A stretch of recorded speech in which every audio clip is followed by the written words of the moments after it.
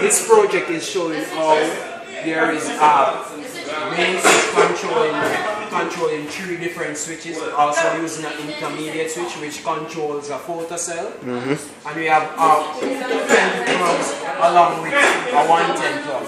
Okay, now I'm going to demonstrate how this works. This is our main switch right here. We flip the main switch on, which we can use any one of these other switches, turn off the light. The photocell is working, as you can see right here. Let me just turn the photocell on.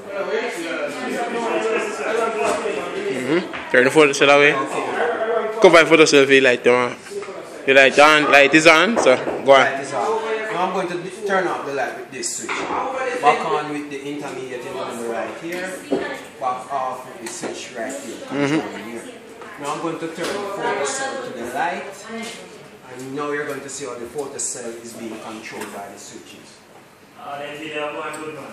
Now you see the light is off and the light is on due to the fact that as the photocell turn it off, it turn on back. Alright, now I'm going to close my main switch and show you that everything is working how it's supposed to be working. Now I'm going to put this switch, no light. I'm not supposed to get any light when my main is off, because when my main is off, there's no current should be flowing through any of the circuit here.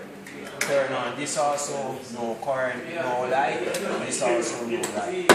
Now I'm going to flip up the main switch, you have to get light, turn it off, turn it on, light, off.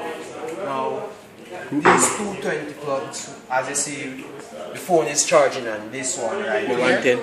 And the 110 right here, and our 220 down here. Okay. And this is our meter box alongside with our panel box, which distribute the current to this circuit.